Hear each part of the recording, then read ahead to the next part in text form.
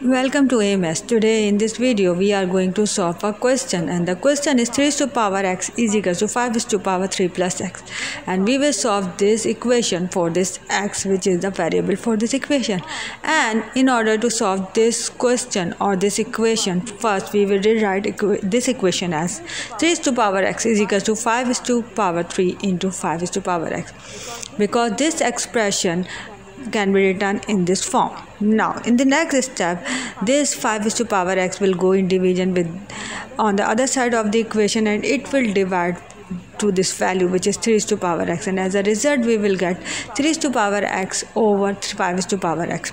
On the other hand, 5 to power 3 will be the remainder for the right side of the value.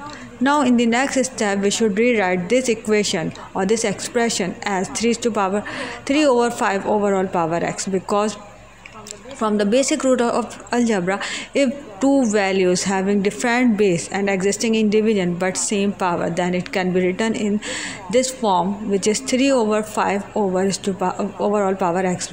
It means that both values will can be written in fraction with one power, because both values have the same power. So this expression can be written as 3 over 5 overall power x is equals to 5 is to power 3 will remain same.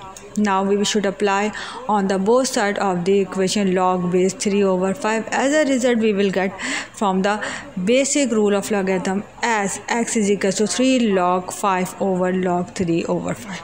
Now this 3 log 5 will remain same, but this log 3 over 5 from the basic rule of logarithm can be written as log 3 minus log 5, and this is the answer for this expression. So I think this video will be very useful to all of you. If you like this video, please hit the like button and subscribe to our channel. Thank you.